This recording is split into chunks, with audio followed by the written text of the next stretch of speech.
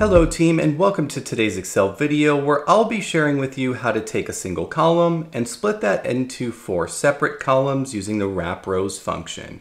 Additionally, I'll show you how you can use the rand function to randomize your 4 column groups. Let's jump in. In column B, I have a list of 12 employees that I want to separate into 4 different groups for a meeting. Instead of copying and pasting these names into each group, what we can do is enter equals and then use the WRAPROWS function available in the latest versions of Excel. For this video, we'll be focusing on the 2 required arguments for the WRAPROWS function, the vector and the wrap count. To enter the vector, I can highlight my entire column of employees. After a comma, since I want to separate this into 4 different groups, I can enter the number 4, close parentheses, and click enter. And you see Excel has split up my list of names into 4 different groups.